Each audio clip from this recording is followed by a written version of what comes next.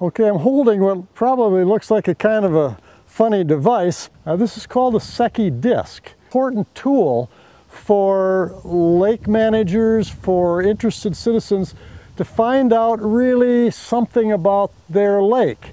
I slow it down, I'm looking, I still see it,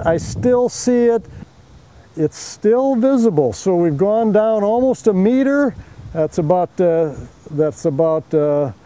a yard, and we just hit the blue mark.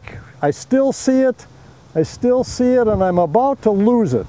It took 1.5 full meters before I lost sight of that of the disc.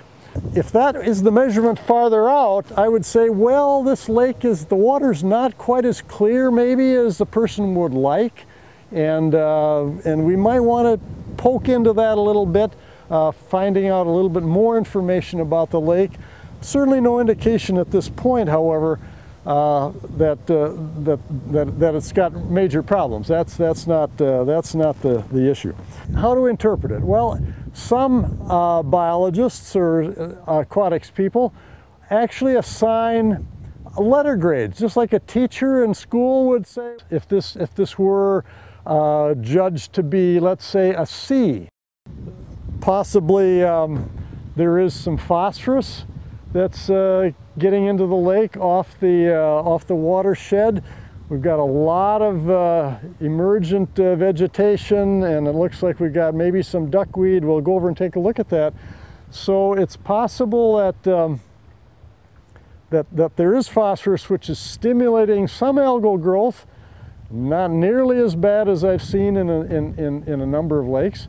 There are a number of other issues. There could very well be, as I said,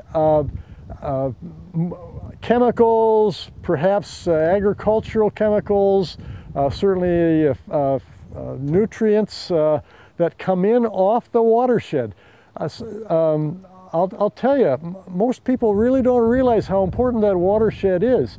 What happens at the shore is very much often the result of what's coming into the lake from the watershed, from the little trickles of little streams that hardly even seem to deserve being called streams, flowing into a little bit, maybe a creek, and then from a creek into a river, and then ultimately into a lake, maybe into several different lakes.